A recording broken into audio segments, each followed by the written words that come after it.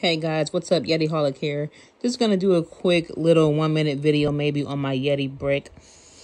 So I got this guy because I love Yeti products, and did I need it? No, not necessarily, but did I want it?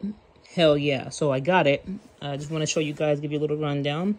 So it's the Yeti brick, bottle opener, and this thing is heavy.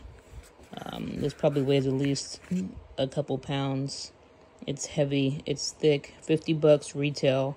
But good luck getting your hands on one because they've been sold out all the places that I've seen for the most part.